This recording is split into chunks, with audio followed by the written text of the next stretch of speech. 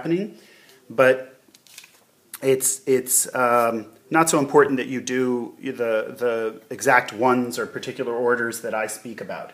Now, here's one. It's called making, they say 3 colors appear like 4. What they mean is these are my 2 grounds in this case, right? And let me find, I lost one of my figures, so let me just cut a new patch out for you.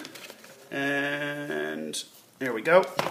So this is our figure, and we'll take 2 colors that are from that figure. Now this might be very hard to see on the camera, but basically at home you'll try this. This is a rusty color, not so red. It appears more red in the camera. You want something with a little bit of orange in it, a little bit dull. This is a green, obviously. It's dull and it's kind of sagey. And if we look at this here, it's a brown. What this color is a mixture of these 2 colors. So you want something that feels like this color mixed together. And now if you look at our 2 figures, there's our centerpiece to stare at, you'll notice that this one starts to look like this color, right? This figure looks like this, and this figure looks like this. So what they're saying is there's 3 physical colors here. 1, 2, 3. But they start to look more like 1, 1, and 2, right? So they start to look more like just 2 colors. It's 3 colors appearing to be 2. Okay?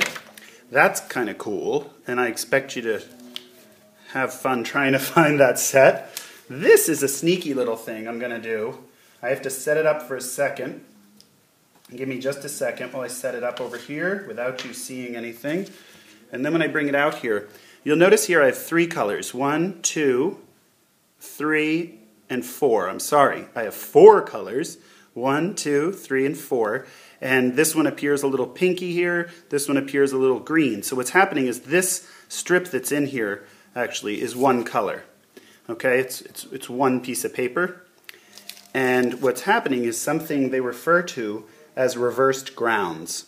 1 color is appearing like 2, or more strictly speaking, 1, 2, and 3 colors are appearing more like 2 because it's considered reversed ground. This color is starting to look like this color is starting to look like this. Okay, the more I tweak the background, the more it will start to appear like it's more of an opposite ground, like you had in the last example. Okay, this is just another example of kind of that reverse ground situation. And then I want to move on to this last one, which is one of the hardest ones to do. You'll have to practice this at home and see what you come up with. I have full faith you'll come up with some crazy stuff. What I'm going to do is take these 2 colors. Okay, this is much greener in reality. It feels a little more, like has more yellow in it. Looks a little gray on the camera. And this is more pinky. It looks kind of purple on the camera. So it's kind of a pink and a green. One's darker, one's lighter, not significantly. They're both a little dull. They're not super bright, you know. So now what we're going to do is take those 2 colors, and what I've done is cut out little patches of from them. Let me just pick out the patches, you see. So what I'm going to do is show you that patch sort of slide off so you believe me that it's the same color, right? And this one I'm going to take here and I'm going to slide it off onto that one. And then we're going to hide these 2 for a moment. I'm going to turn them over, hide them to the side, and look at these 2, and let's look at the... Just in case you're wondering, my nails are filled with paint right now. I've got all sorts of dirt in my nails because I've been teaching the last few days like crazy. What you're seeing is what we call 2 colors looking like 1. You've got 2 figures, but they start to look like the same color. If you look in between here, you'll notice that they look very similar. Now what I'm going to do is switch them. So, like that. And I'm going to take this and put it over here. And look how different they appear, right? One's very green and one's very purpley. When I switch them back,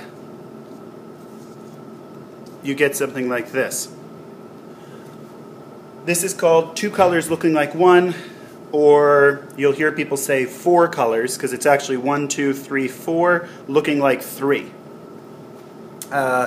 It's your decision how you refer to them. What's important for you to know is that you're using this all the time when you actually design things. The entire theory of relativity is constantly at play in your design process because colors appear differently than you actually think they are. You'll say you put an orange into something and it turns sort of greenish.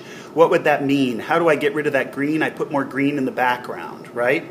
Or I could take my orange away from being what appears orangish, which might be the red showing up in it, that I would maybe put a little green in it to dull it down. You know, I can play around with what it means to make that color appear the way that I want it to appear. Thanks so much for listening. I hope this was helpful. When you do your pairs, there'll be something like this: a large ground, a small figure. You'll do you'll do a set for value.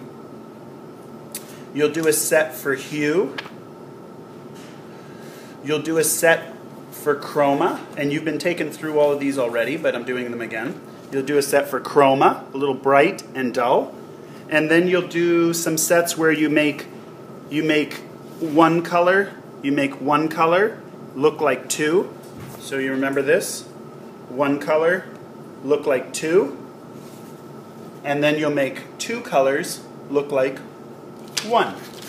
These are those 2 colors, right? Hard to believe, huh? Have fun. I enjoyed this, and I can't wait to see your homework. You also have a culture assignment this week, which is more written and visual, and I'll get you some examples of those, and I hope you're well. Bye.